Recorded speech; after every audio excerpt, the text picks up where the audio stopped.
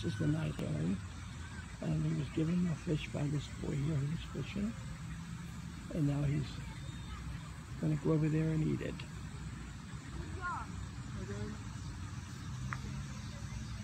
Fish? And so now he's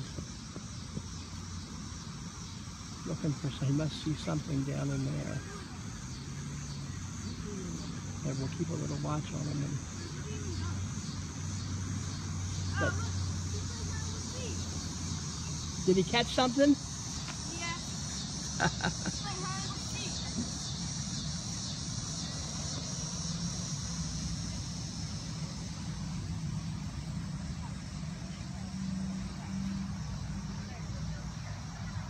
So he's not going to go too far away because he knows they've been feeding him. So they were feeding him earlier. I think they've given him like 4 or 5 fish since they've been there. But anyway, so I'm here at Culler Lake. It's a beautiful night, and I just wanted you to see that the heron eating the fish. And it has, as I say, it has been a beautiful night here. Very serene and quiet, and there's a happy couple over there getting pictures taken.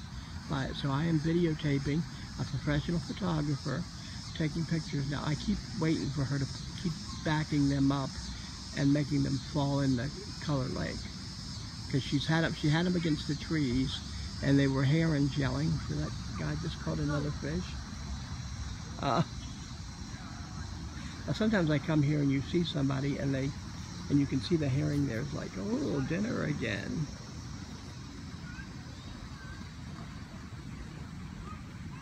But the other little boy went the other way. They were there fishing together, but I have been here many times and people don't catch anything.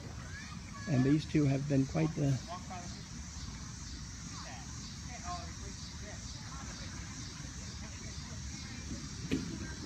Okay, so again, there's the happy couple, there's the night herring, there's the fisherman, and there's the fountain. So the fountain of youth leads to you getting married. I'm guessing they're getting married. Maybe it's just prom night, who knows. And then you become fisher. You teach somebody to fish, and they will eat for a lifetime. If you give them a fish, they eat one meal, right? Am I right or am I right? And the night herring is standing there waiting. Now maybe the night herring is going to get in these wedding pictures. I think the engagement pictures. And I see the bride-to-be or the prom date-to-be has seen the bird and has suggested she try and get the bird in the picture. Oh, and this little boy has another fish again.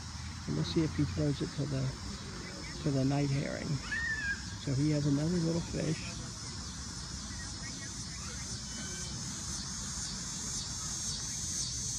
And again, you can hear crickets. And earlier there were some night herrings up in the trees, fighting. And then they all flew that way. They all flew away. There was like 4 of them that flew away. And this one is being fed, so he's not going to leave. So it is taking a little while to get the fish off the hook. Now he's going to throw it to him. And so, oh, he went by the tree, behind the tree. He's going to love you. I know, right?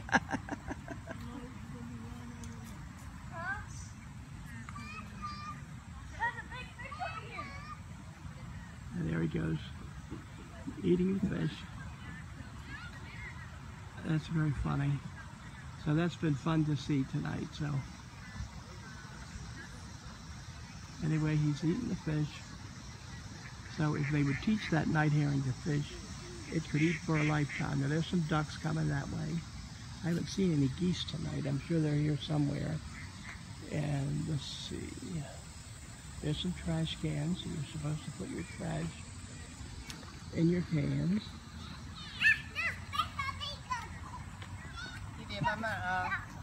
And there's up in the trees. And there's where the trees came down the other day. Well, the big pile there is from the last storm, and then now they have some from They have removed the tree that fell the last time. So that's all gone. But see, there's the night heron still waiting. So he's not full yet. Speaking of full, I gotta go. Everybody have a good night. And this is been Bubba at Culler Lake.